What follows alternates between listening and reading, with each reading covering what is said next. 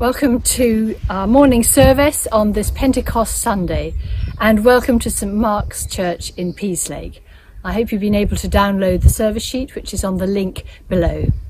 I'm standing in front of our Not a Prayer tree, which is outside this church of St Mark's and also St James in Shear, where you've been hanging your ribbons as you've prayed through this week of Thy Kingdom Come. And we're allowing the Spirit to blow through our prayers as we offer them to God. And on this Pentecost Sunday, we are praying for the Spirit to come. We remember the Spirit coming on the first apostles. And so we think of it as the birthday of the Christian Church. So welcome to this morning service.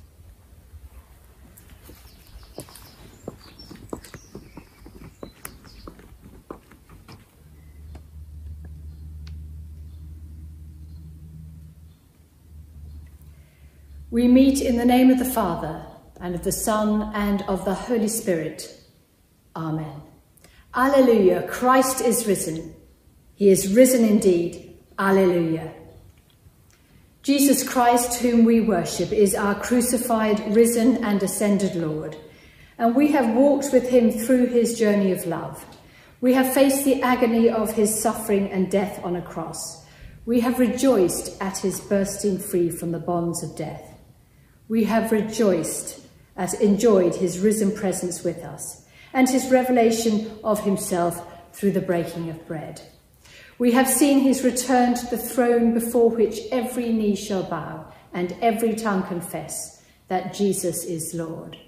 And now, with the followers of his own time, we await the coming of the promised Holy Spirit, his gift to his people, through whom we make Christ known in the world.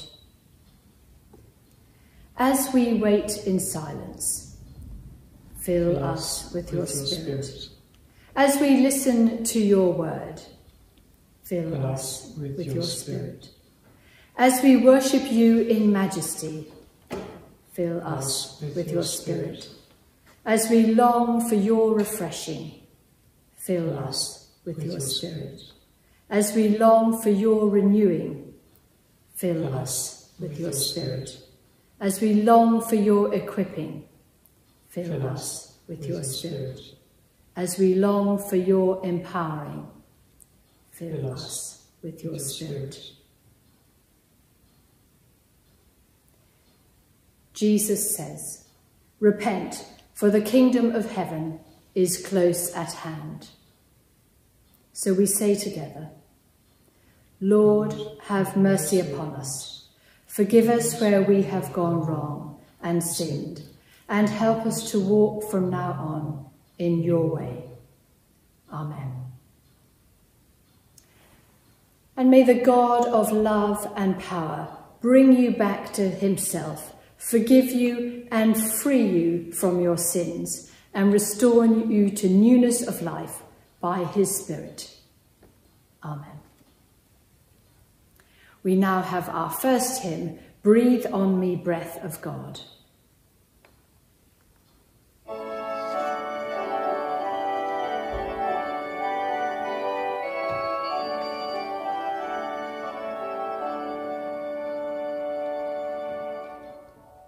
Breathe on me, breath of God, fill me with life anew, that I may love what thou dost love, and do what thou wouldst do.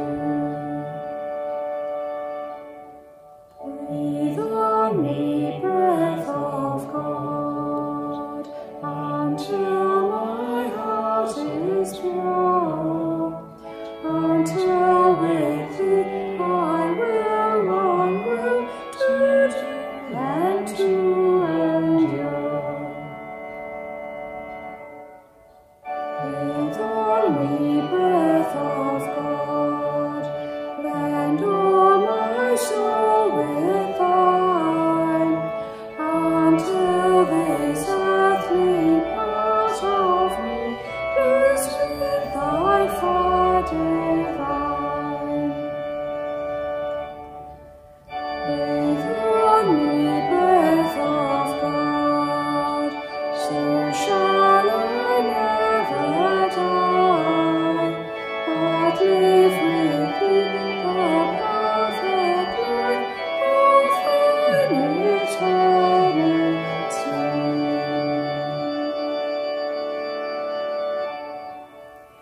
now go over to Shear, where Judy has our reading and Tim will preach.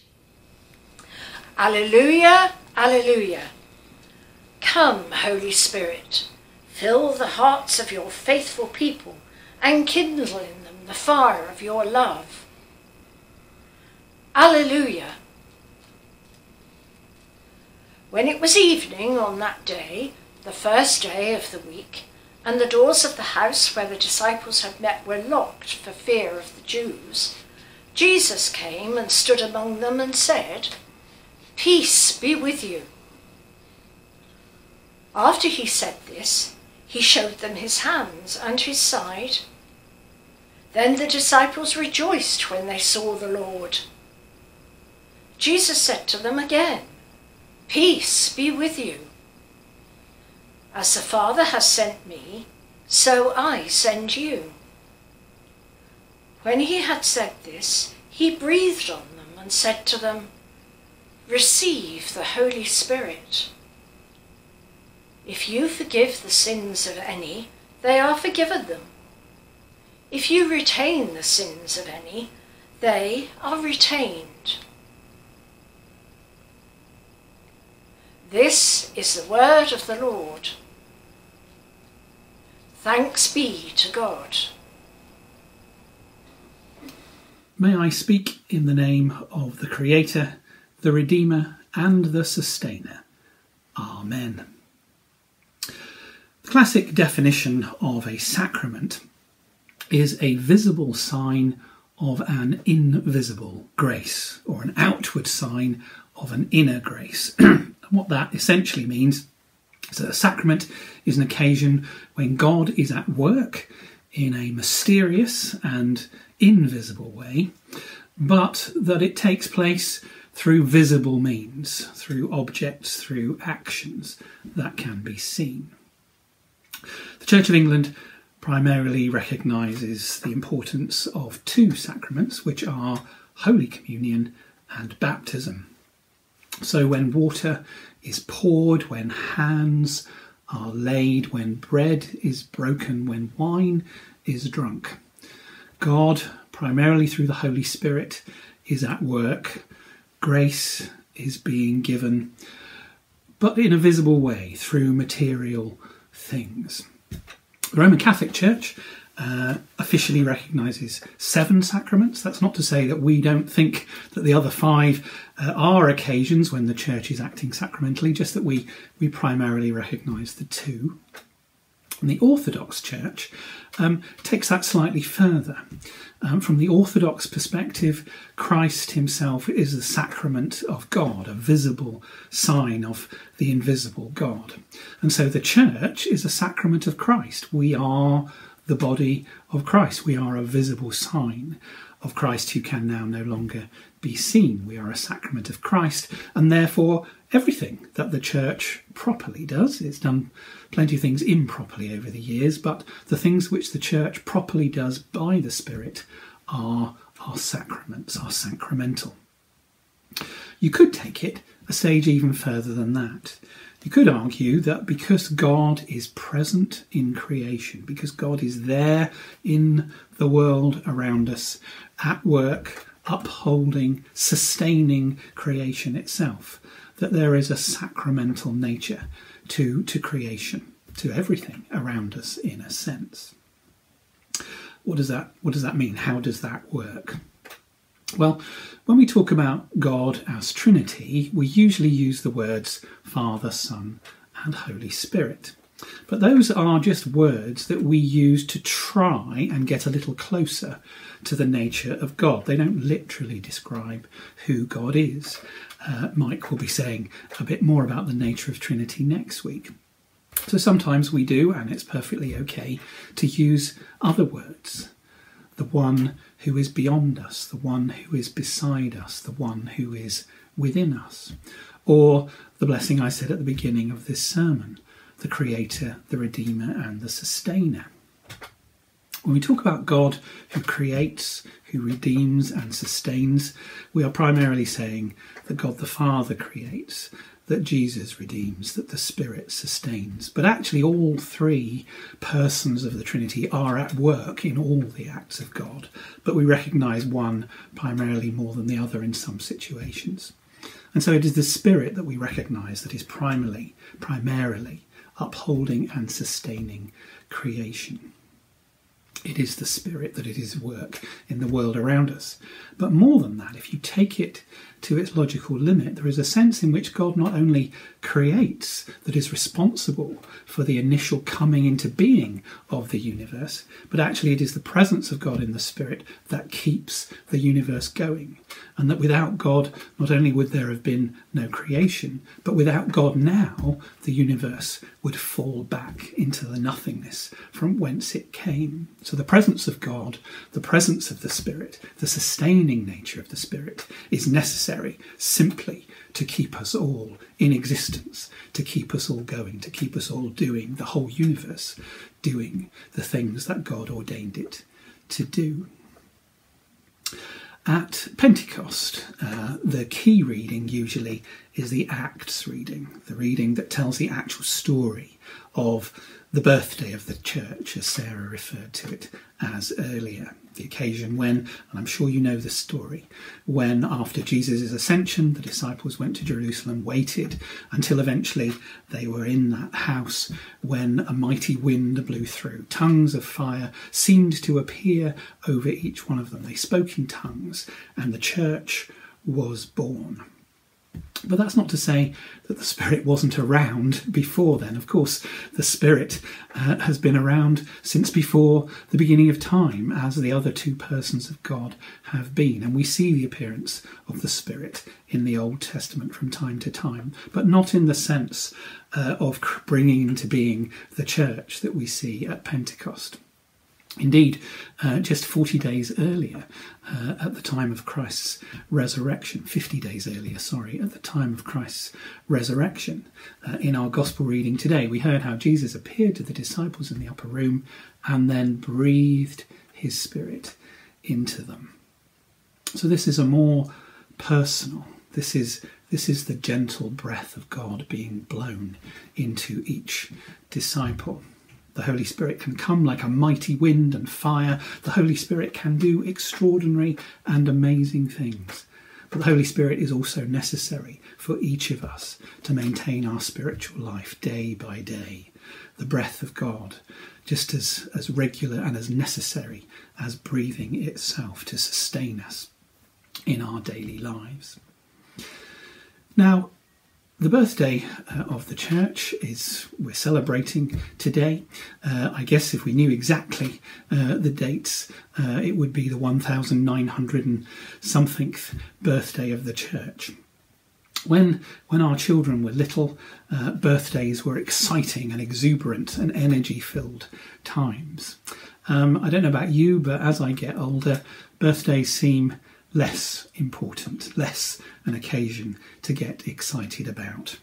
And many of us in the church are less excited and less exuberant about our faith, certainly than those early disciples at Pentecost, but probably even than in the early days of our own faith, when we were first filled with the Holy Spirit, when we first knew that power in our lives.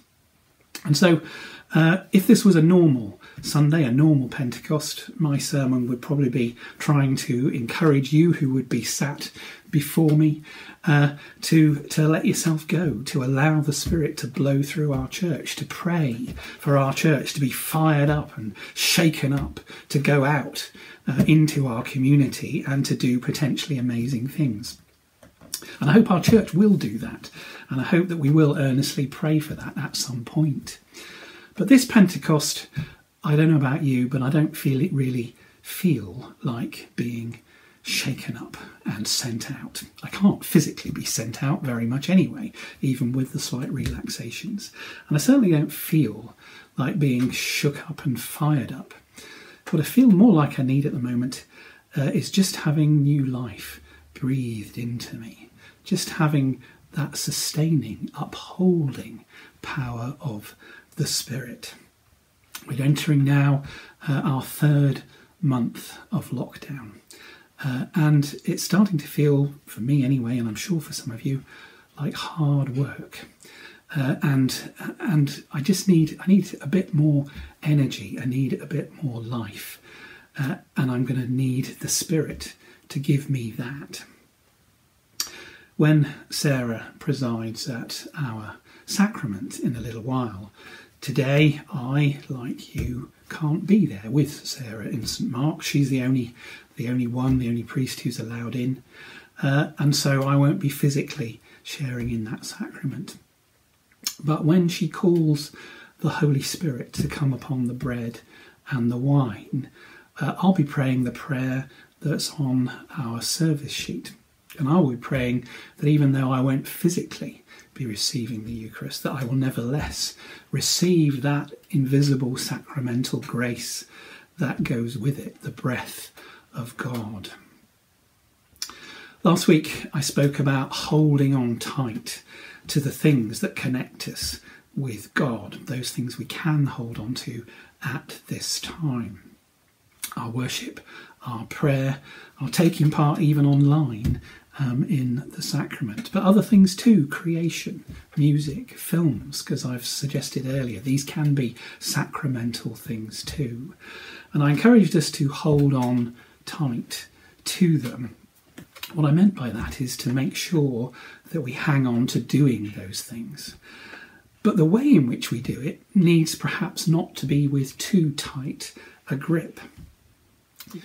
If we go back to the kite analogy, it's important to hold tight to the string and not allow the kite to escape. So it's important to hold on tight to keep doing the things that connect us with God. But if we hold on too tight, it can stop them being the two-way thing that they are meant to be, not just to connect us to God, but allow God to connect to us. Lightning is quite capable of hitting the earth without a lightning rod to help it, but sometimes objects can help.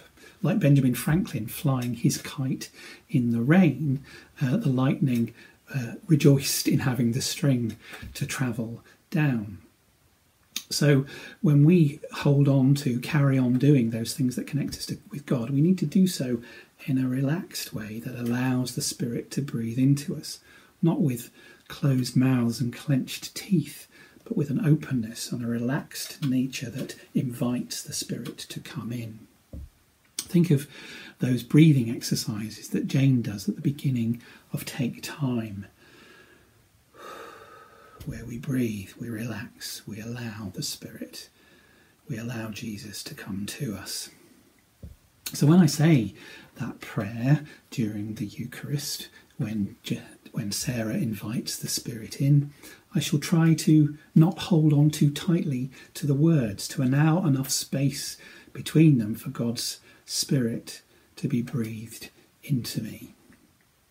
I hope you'll be able to do that too, and not just today in our Eucharist, but in the other things that you do in the days, weeks and months ahead.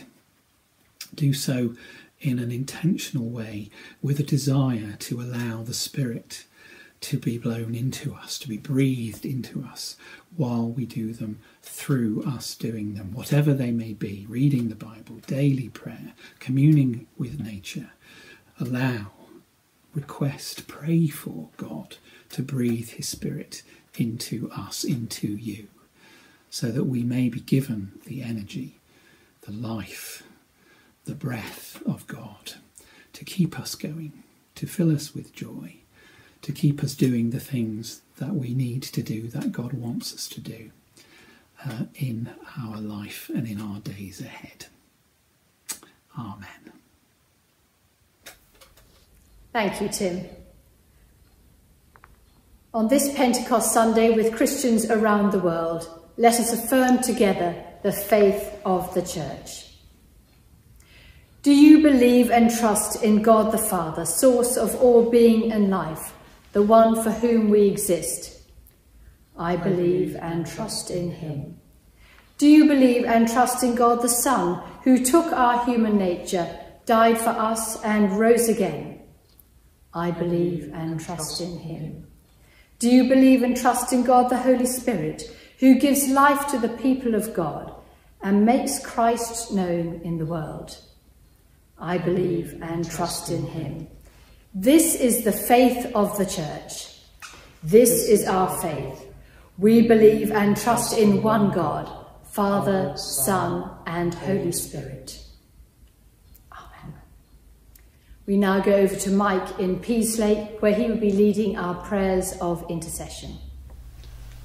We pray for God to fill us with his Spirit. Generous God, we thank you for the power of your Holy Spirit. We ask that we may be strengthened to serve you better. Lord, come to bless us and fill us with your Spirit. We thank you for the wisdom of your Holy Spirit. We ask you to make us wise to understand your will. Lord, come to bless us and fill us with your Spirit. We thank you for the peace of your Holy Spirit. We ask you to keep us confident of your love wherever you call us. And through this time of restriction and lockdown because of the COVID-19 pandemic, we pray that your love, which passes all understanding, will reach out through us to our families, neighbours and friends. We pray for all those so faithfully serving our nation, that they may know of our gratitude and appreciation. Lord, come to bless us and fill us with your Spirit. We thank you for the gifts of your Spirit. We ask you to equip us for the work which you have given us. Lord, come to bless us and fill us with your Spirit. We thank you for the fruit of your Holy Spirit. We ask you to reveal in our lives the love of Jesus. Lord, come to bless us and fill us with your Spirit. We thank you for the healing of your Holy Spirit. We ask you to bring reconciliation and wholeness where there is division in society, in family relationships, and in all situations of discord.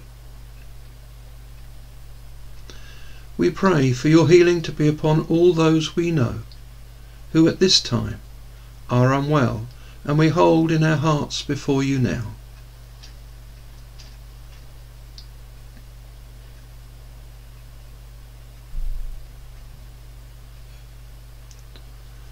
Lord, come to bless us and fill us with your Spirit. We thank you for the breath of your Holy Spirit, given us by the risen Lord. We ask you to keep the whole Church, living and departed, in the joy of eternal life. Almighty God, we pray and give thanks for the lives of those who have recently died. We remember Anne Dixon, Roger Rennie, Tina Goult, and also Leslie Jones and Chris Hewitt, whose funerals were held in the last few days. We pray for all their families, that your love and compassion will surround and comfort them. Lord, come to bless us and fill us with your Spirit.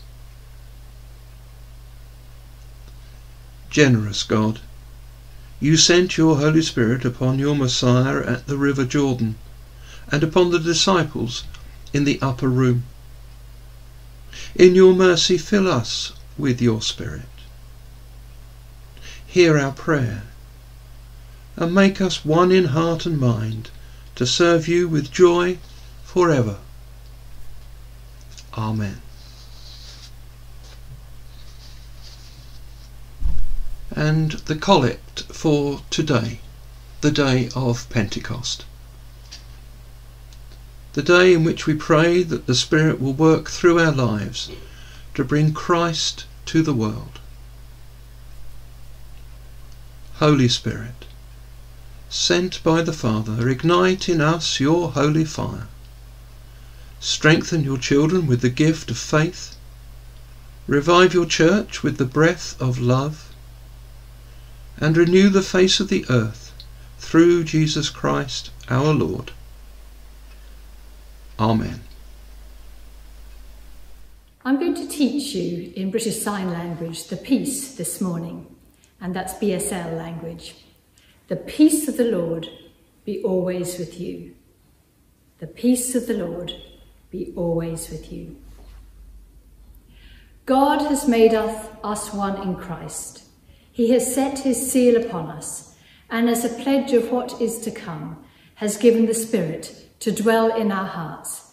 Alleluia. The peace of the Lord be always with you. And also with you. The peace of the Lord be always with you. And also with you. This communion service is the first one we've had since Easter, and sadly we cannot be together physically in the church. So I'm presiding alone, and I will be receiving the bread and the wine alone. And I would encourage you that when I take the bread and wine, that you, as it were, receive it spiritually, that you take Jesus into your heart and into your mind. And there's a prayer on the order of service to help you with that. And we call that spiritual communion.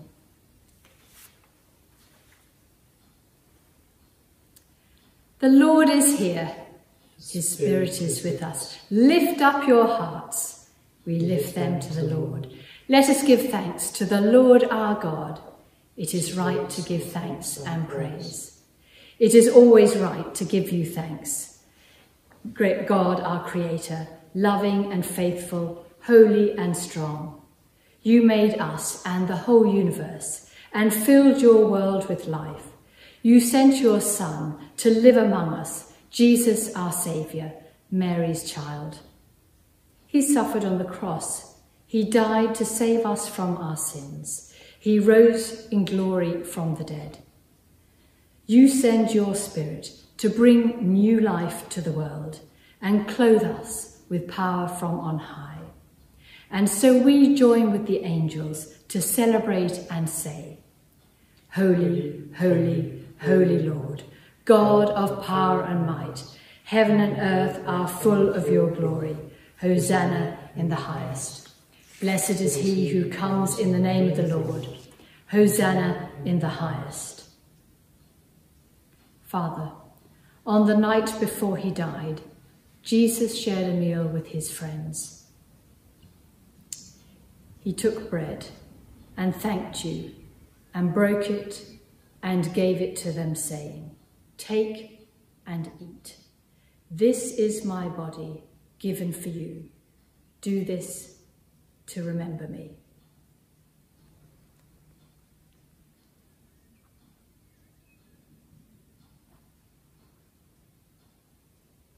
After the meal, Jesus took the cup of wine. He thanked you and gave it to them, saying, Drink this, all of you. This is my blood, the new promise of God's unfailing love. Do this to remember me.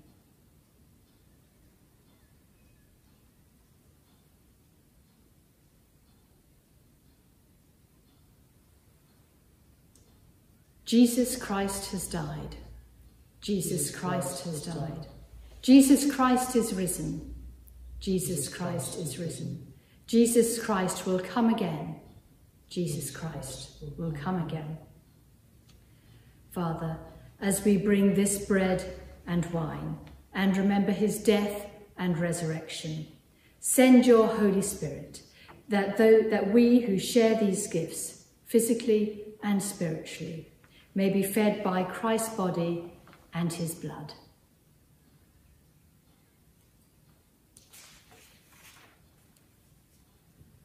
pour your Spirit on us, that we may love one another, work for the healing of the whole earth, and share the good news of Jesus as we wait for his coming in glory. For honour and praise belong to you, Father, with Jesus your Son and the Holy Spirit, one God, for ever and ever. Amen. Amen. Amen. Being made one by the power of the Spirit, let us pray with confidence as our Saviour has taught us. Our Father, who art in heaven, hallowed be thy name. Thy kingdom come, thy will be done, on earth as it is in heaven. Give us today our daily bread, and forgive us our trespasses, as we forgive those who trespass against us. And lead us not into temptation, but deliver us from evil. For thine is the kingdom, the power and the glory, for ever and ever. Amen.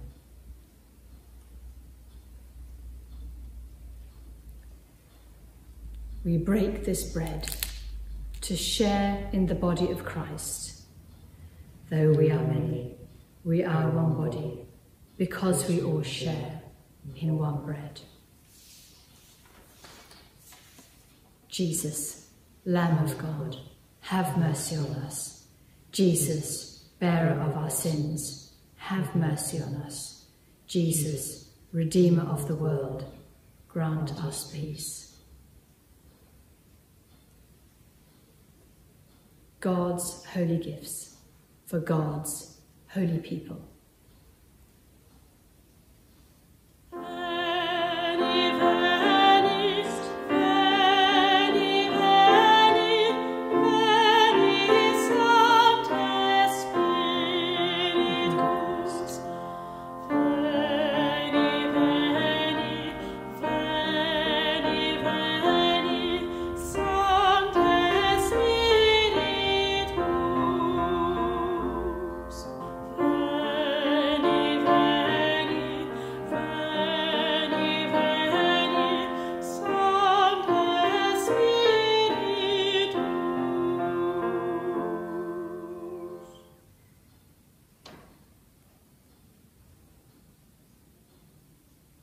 Faithful God, who fulfilled the promises of Easter by sending us your Holy Spirit and opening to every race and nation the way of life eternal, open our lips by your Spirit, that every tongue may tell of your glory, through Jesus Christ our Lord. Amen. Amen. We say together, Come, Holy Spirit, to all baptized in your name, that we may turn to good whatever lies ahead. Give us passion, give us power, make us transform the world from what it is to what you have created it to be. Amen. The choir will now lead us in our next hymn.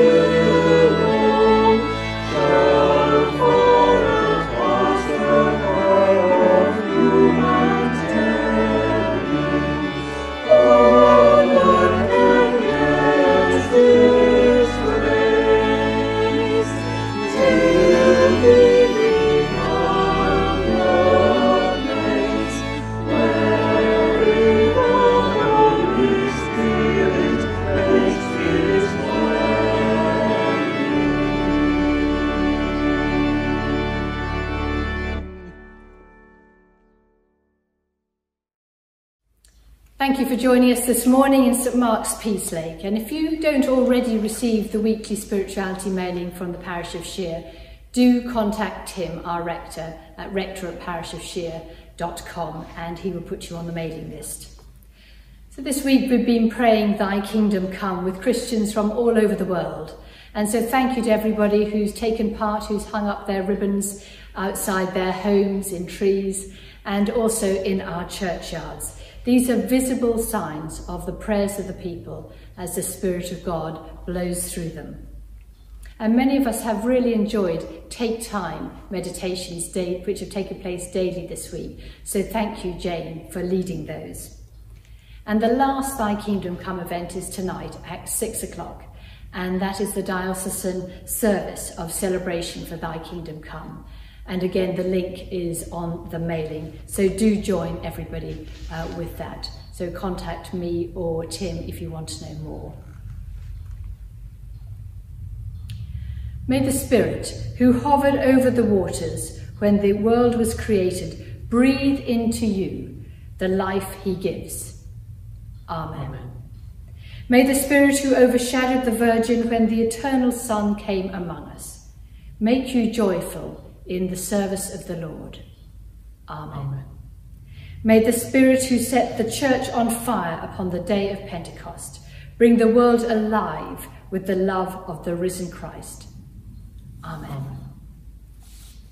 And the blessing of God Almighty, the Father, the Son, and the Holy Spirit be with you and remain with you and those you love, today and always. Amen. Amen. Filled with the Spirit's power, go in the light and the peace of Christ. Alleluia, alleluia. Thanks be to God. Alleluia, alleluia.